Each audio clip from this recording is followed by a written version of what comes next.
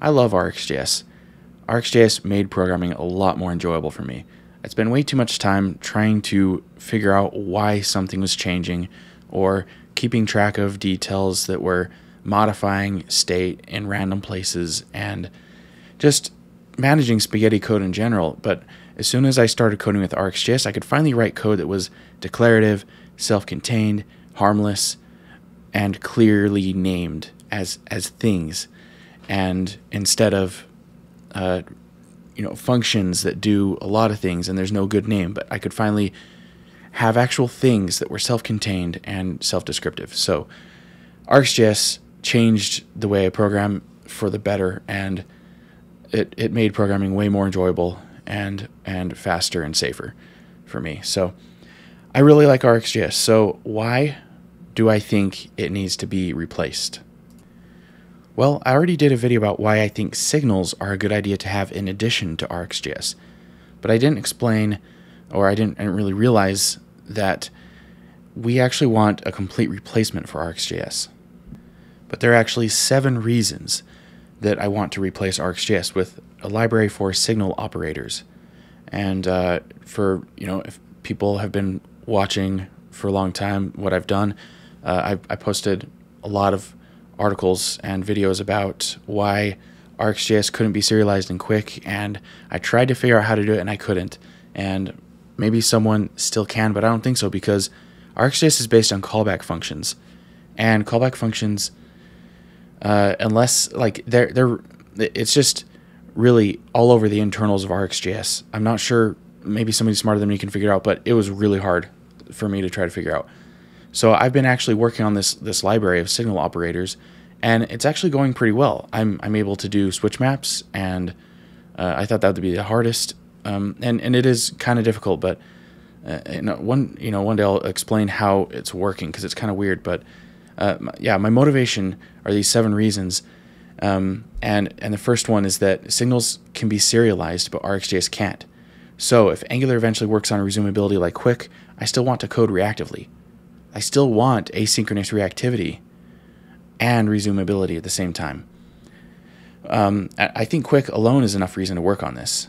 And if I do it for Qwik, I might as well do it for Angular and SolidJS. The solutions are going to look a little different, internally, but the APIs should be very, very similar to RxJS. Second reason is boilerplate. Here's that. So this is just reactivity, and it's an asynchronous relationship. So RxJS is great.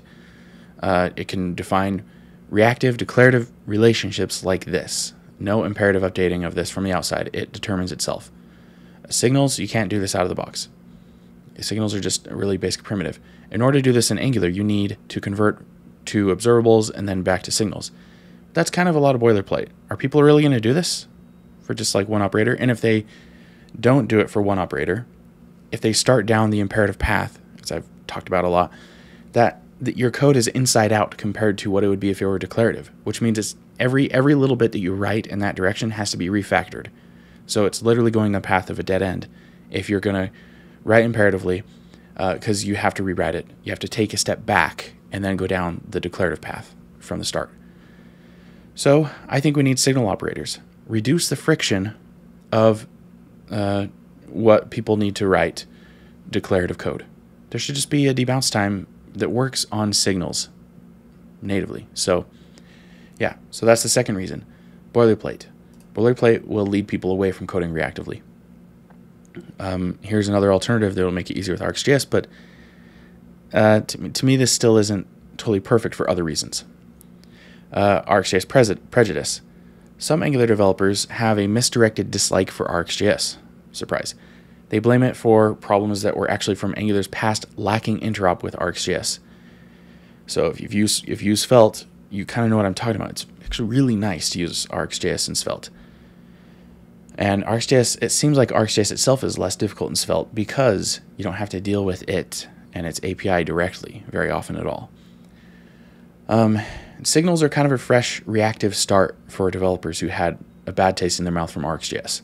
So I want them to be able to start from signals and start thinking reactively with synchronous reactivity, and then gradually, use an operator, use a signal utility here or there, and like gradually have that reactive mindset grow and grow with signals as the foundation. Fourth reason is inevitability. People are going to create utilities for signals for functionality that already exists in RxJS, but they might fail to see the redundancy and make something unnecessarily different. RxJS is really well thought out, and I would rather see signal utilities that are consistent with RxJS.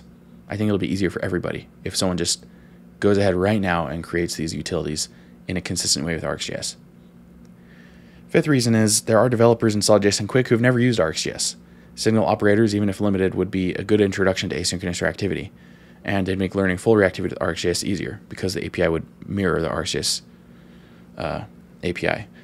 So even if limited, but my goal would be to get something that's totally as capable as RxJS built on top of signals, so that SolidJS and Qwik developers won't just do synchronous reactivity, but asynchronous reactivity over time as well. And this is kind of the big one for me. In 5 years, it won't matter if signals or observables came first, but reactive states are more fundamental to reactivity than reactive event streams. So new developers are going to learn signals first. They're going to learn computeds. They're going to learn effects. Hopefully not that much, but they're going to just be writing signals in SolidJS, Angular, and Qwik, and some other frameworks too. And it just makes sense to see things from a signal first perspective, because that's what you need first. So the more you can do reactively with just signals, the better, because you're going to be comfortable with signals. So if you need to reach for this RxJS library that's this other thing, to do this thing that people say is good, the declarative code for async code, you might be like, well, I actually could just do an effect here and write to this signal over here after timeout. Code from scratch these reactive utilities, but in an imperative manner, and coupled to your business logic as well. So nothing about that is great. So it'd be just nice if there was a signal first approach to asynchronous reactivity as well. If it's possible. I'm working on it, but we'll see. And then lastly, nerdiness. I'm interested in the similarities between RxJS operators, custom React hooks, and custom signals. What does it actually look like to build reactive pipelines on top of a new primitive? These were some of the first videos I did on YouTube. I explored SolidJS, and first thing I did was I tried to see if I could create a debounce time custom signal so that it could be declarative but with no RxJS, because I knew that React hooks could be done this way too. So it's just a fun thing for me to try to do. It's a challenge. Can I rewrite RxJS operators on top of signals? This is actually extremely fun. So, but with all that said, there's no reason to convert perfectly good reactive RxJS to signals right now, unless it's like synchronous reactivity, and it's going to make it way easier. Like I saw somebody, I think someone may have replied to this or one of my recent tweets. They said that that they had converted they got rid of like 8 RxJS operators. I was like, whoa, you've got like debounce time there. You have one other asynchronous one. Like, what's your replacement for those? What are you doing in signals to keep your code declarative? Are you really writing it in an imperative way? This is kind of what I was afraid of. But actually, the debounce time was to get rid of the glitches that you get from combine latest when each input updates synchronously. So it wasn't meant to be for asynchronous reactivity, and so you got to get rid of with just signals and computed, like signal and computed, those two things. You get rid of like 7 RxJS operators from your code. That is a huge simplification. But for code that actually is asynchronous, you probably want to just keep it RxJS so that you can keep your reactive code. And you can keep that forever. I just know that some people are already doing it, and I think you should wait if it's asynchronous reactivity you're unwriting to imperative code. And RxJS can be used inside Qwik. It's just not fully integrated into resumability. So that's something that's kind of unfortunate. But clean code I think is the most important thing. I think resumability is really epic, but clean code, developer productivity is where most of the value is. So write your code clean, code declaratively, and eventually I think Signals might be the platform for all reactive code because of these reasons. So yeah, if you're interested in what I'm doing, follow me on Twitter, and I'll post a link to that in the description. And yep, that's it. That's why I think that we should replace RxJS with signal operators.